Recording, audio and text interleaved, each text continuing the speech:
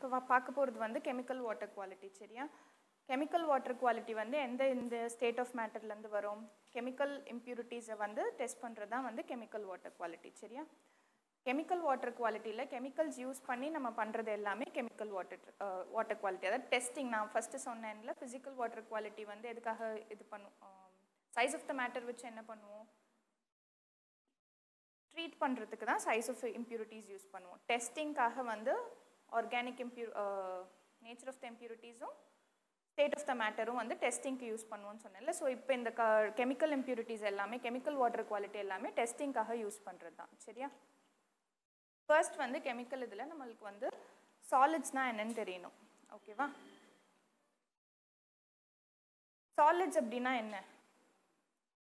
Solids அப்படின்னா வாட்டரில் solids அப்படின்னா என்ன? சால்ட்ஸ்னு சொல்லலாம். இப்போ நம்ம வந்து வாட்டரில் சில டிசால்வ்டு சப்ஸ்டன்சஸ் இருக்குது. சரியா? அதை நம்ம வந்து ஹீட் பண்ணுறோம். ஹீட் பண்ணுறப்போ வாட்டர் எவாப்ரேட் ஆகிடுமா, மிச்சம் ரெசிடியூவாக ஒன்று ஃபார்ம் ஆகுமா, ப்ரிசிபிடேட்டாக, அதை தான் சாலிட்ஸ் அப்படின்னு சொல்கிறோம். சரியா? அதை வந்து நம்ம எதில் மெஷர் பண்ணுவோம் சாலிட்ஸ் அப்படின்னா, சாலிட்ஸில் நமக்கு வந்து suspended solids, total solids, total dissolved solids, volatile solids and நான் வாலடைல் சாலிட்ஸ், இது 4 இருக்குது. சரியா? ஃபர்ஸ்ட் நம்மளுக்கு சாலிட்ஸ்னால் என்னென்னு தெரிஞ்சாதான் நம்ம வந்து டோட்டல் சாலிட்ஸ்னால் என்ன, சஸ்பெண்டட் சாலிட்ஸ்னால் என்னென்னு பார்க்க முடியும். பேசிக் சாலிட்ஸ்னால் என்னன்னா residue which forms after the precipitation. சரியா? எழுதிக்கிறியா? சாலிட்ஸ்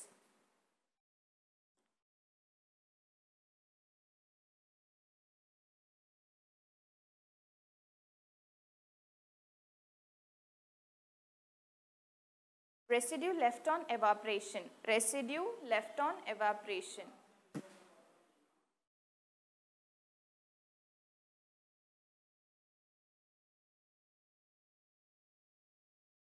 இதை எதில் மெஷர் பண்ணுவோம் அப்படின்னா கிராவிமெட்ரி அப்படின்ற ஒரு இதனால மெஷர் பண்ணுவோம். ஓகேவா?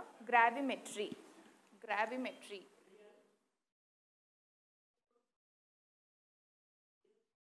கிராவிமெட்ரி. சரியா? is measured in gravimetry and expressed in milligram per liter or ppm. It is expressed in milligram per liter or ppm.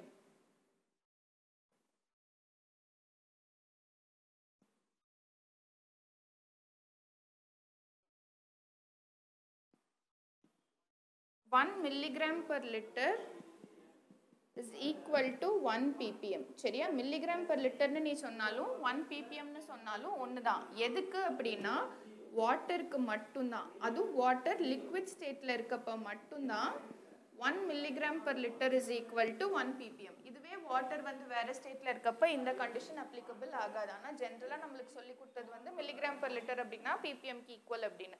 But ஆனால் 1 milligram per liter is equal to 1 ppm only when water is in liquid state. ஓகேவா?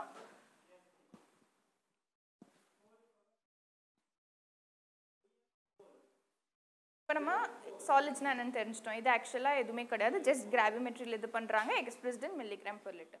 அடுத்து வந்து total solids. Total solids ஒரு வாட்டரில் எவ்வளோ இருக்குது அப்படின்னு எப்படி கண்டுபிடிக்கணும் அப்படின்னா, டோட்டல் சாலிட்ஸ் எழுதிக்கோ. இது எழுதிட்டீங்கல்ல, measured by gravimetry and expressed in milligram per liter. For water liquid la da 1 milligram per liter is equal to 1 ppm. சரியா?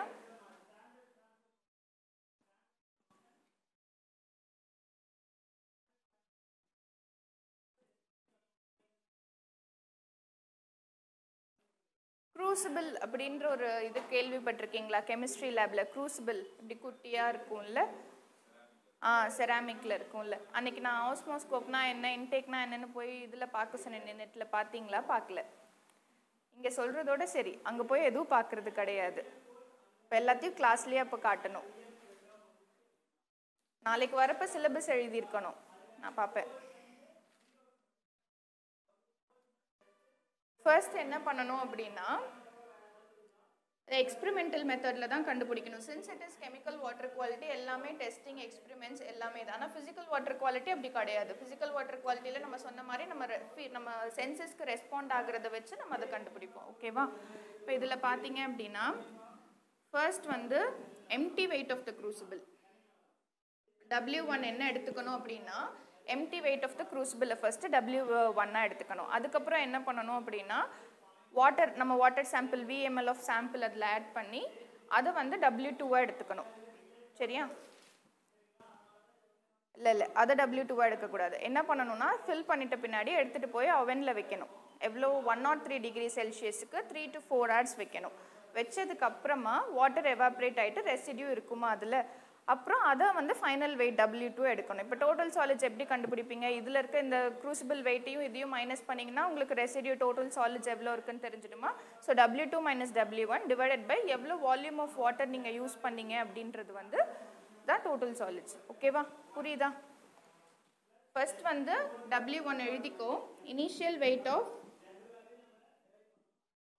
Empty weight of crucible. Empty weight of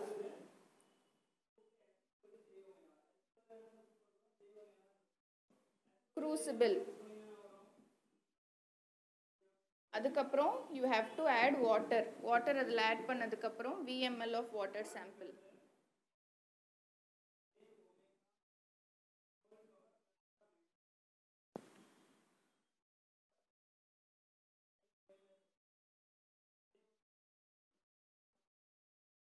இந்த up arrow indicates water evaporate ஆயிடுச்சு அப்படின்றது. Down ஆரோ indicates precipitate ஆயிருக்கு அப்படின்னு அர்த்தம். ஓகேவா?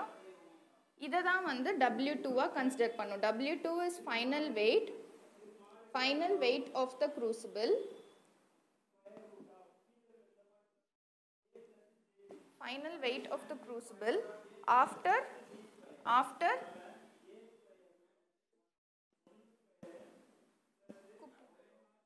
கூப்பிட்டீங்களா? After oven drying at 103 degrees Celsius for 3 to 4 hours.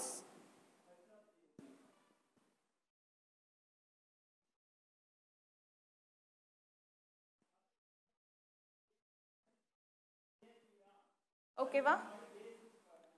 W1 is the empty weight of the crucible. அதுக்கப்புறம் water sample add பண்ணி அந்த வாட்டர் சாம்பிள் எடுத்துகிட்டு போய் ஓவனில் வச்சிட்டிங்க அப்படின்னா 3 to 4 hours கழிச்சு 103 டிகிரி செல்சியஸில் வாட்டர்லாம் எவாப்ரேட் ஆகிட்டு உள்ள ரெசிடியூ மட்டும் இருக்கும். அந்த ரெசிடியூ இப்போ டோட்டல் சாலிட்ஸ் கண்டுபிடிக்கணும் அப்படின்னா W2 minus W1 divided by V in milligram per liter or ppm. சரியா?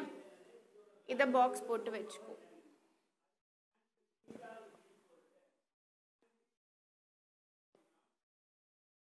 W2 W1 V னா என்னன்னு தெரியுதுல்ல?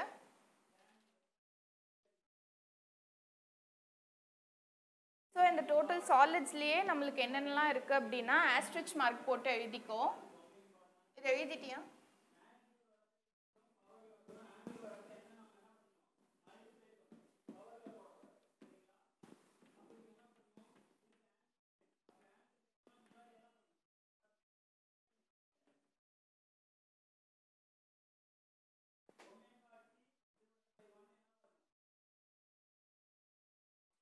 இதில் நமக்கு வந்து சஸ்பெண்டட் சாலிட்ஸ் இருக்குது.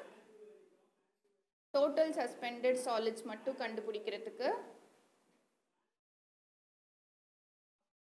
அப்புறம் டோட்டல் டிசால்வ் சாலிட்ஸ் நம்ம இதை தான் கேள்விப்பட்டிருப்போம். TDSன்னு சொல்கிறாங்கல்ல, அது இதுதான் total dissolved solids, volatile and non-volatile solids.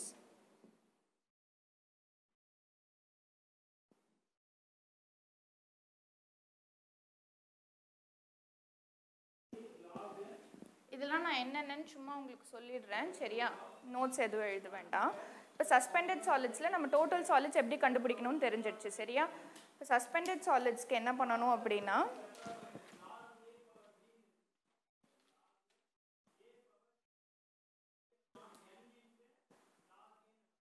Total சாலிட்ஸ்க்கு crucible use பண்ணோம் கரெக்டாக.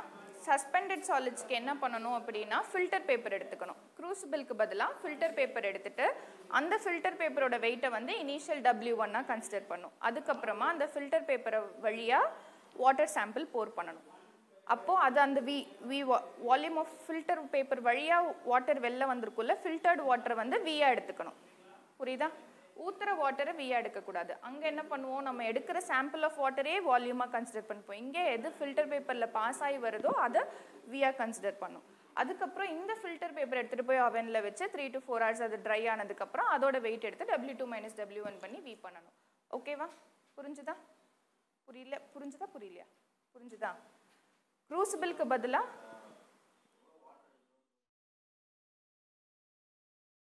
புரியல.